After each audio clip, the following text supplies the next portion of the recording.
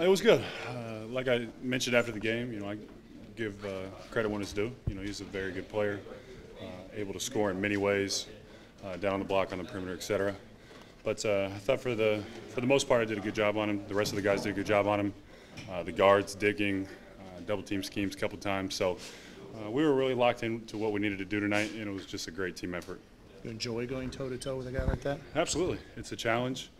I guess I can compare it to something like, the playoffs last year against Gasol. Similar, physical, just trying to do whatever I can, keep away from the rim and try to help the team however I could. So it was definitely a fun matchup tonight. Do you guys talk much, or is it really just a physical matchup? Not a lot. I think he sometimes tries to get in my ear, but I pretty much just smile and keep it moving. You think you got in his head tonight? I'm not sure. Maybe a tiny bit. Just trying to be as physical as I can with him. That's my job, to try to keep him away from the rim and do my best. So, go ahead. You guys moved into a virtual tie with him, how significant is that? That's a huge win tonight. Talk about protecting home court, number one, but I believe we're in the 8th spot now. And looking up, I really feel like, I saw a quote from Coach Stotts, I think maybe a couple nights ago or something, that the thing is, we really haven't scratched the surface, and I truly believe that. We have a lot of young guys, we have some older guys, Ed, Chris, Gerald, and I feel like we have really good pieces and guys that like each other, willing to come every day and work and come out and execute like we did tonight. So, we're definitely looking up.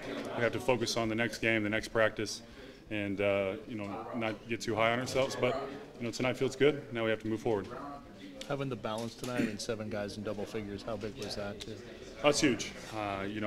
Sharing the ball, trusting the next guy, and just listening to what Coach Stotts has to say and understand. We watch film, we go through practices, and then to put it into play and have success during games is big and crucial for us to have experiences and moments in games where something works, or even if something doesn't work, move on from there and figure out what you can do better the next time.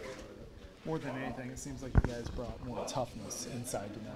Would you say that was part of the game plan? I don't know that it was part of the game plan. We knew that he's one of 4 guys ever, Antoine Jamison, Michael Jordan, and David Robinson ever to have over 100 points and 25 rebounds in 2 games. So that's big time. And not only him, but Rondo's been on a bit of a roll, and they have other guys that are more than capable. So again, this is a big win for us. We approached the game tonight, I believe, in a very good way. Tough, locked in, and ready to execute. So again, it was a great team effort.